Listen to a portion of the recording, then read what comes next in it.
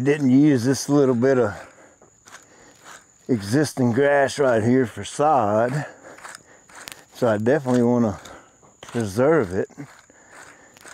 I took the blower and blew out the dirt, just so it's not packing the grass down. That's no good. Turf needs to breathe. Now I'm just kind of raking out the little bit of dirt I couldn't get out with the blower. That's funny. I don't know how in the world I'm gonna mow this with when everything's done, everything's being watered in and all that. I don't know how I'm gonna, I guess I'll bring a weed eater out here and weed eat it, and it'll have to be good. Michael asked, would this blend in? And the answer is yes, it will. All of this is bluegrass.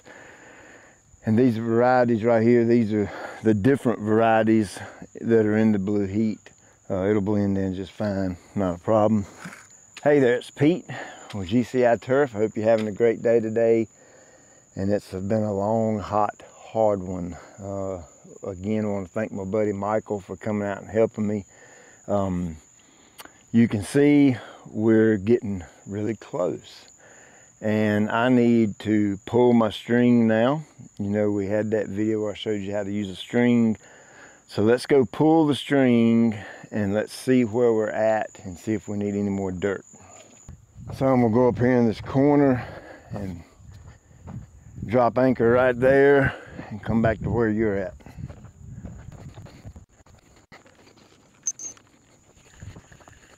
Yeah, I can already tell you I got some high and low spots.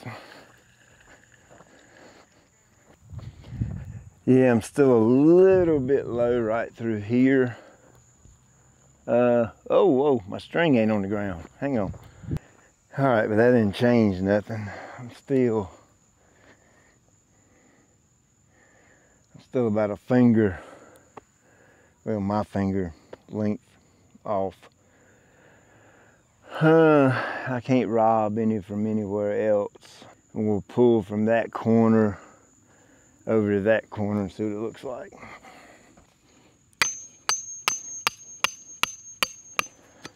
So it's still pretty low right there in that middle.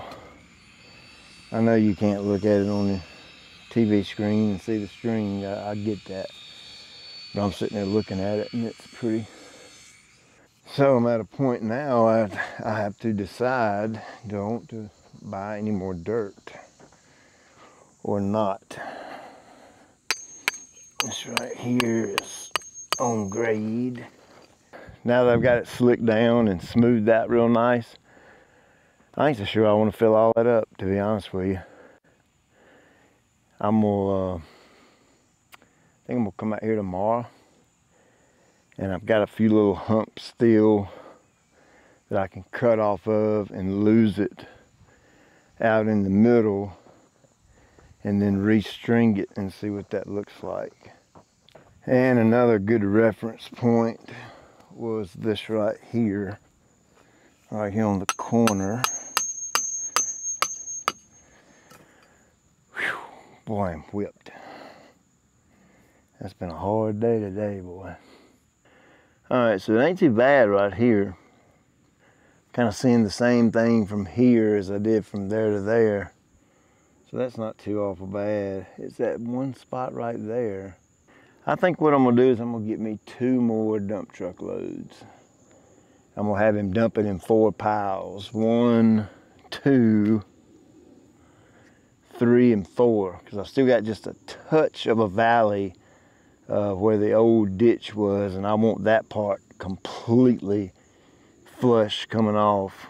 So I think a half, and a half. And I think I can move that around and I can be content with that. I think that's what I'm gonna do. So I'll call them Monday and get me 2 more loads.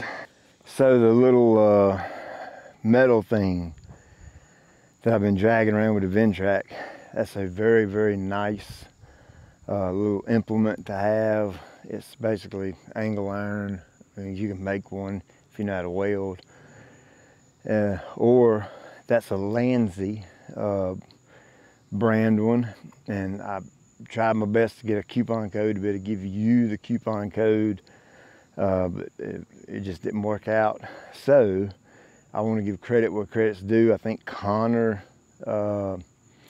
is kind of the one that shows that thing, and he does a lot of that kind of leveling and stuff like that. So if you purchase it, he'll get the credit for it.